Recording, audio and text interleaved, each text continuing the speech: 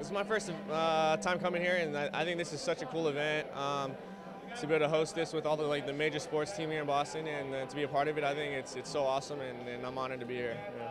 You're among the contenders for MVP here. Are you nervous or are you excited? Yeah, a little bit excited, a little bit nervous. It's the speech is gonna be the big part if I have to make one. But no, it's like I said, it's an honor to be here, and it's awesome to be at least one of the contenders to be nominated. Yeah. Have you been chirping your teammates at all, or are you guys just excited for each other? Yeah, no, we're all excited no matter who wins. It's always an honor to be nominated, and it's such a cool event that New England Revolution is being named, being seen in this event, along with the Pats, the Celtics, and all the other sports. So no, I love this event, and I can't wait to see what's going on next. Yeah, my last question for you is talk about that. I mean, all the top athletes are here representing their different teams. What can you say about the pride of Boston, that they all get behind the Revolution, the Celtics, the Pats, and so on?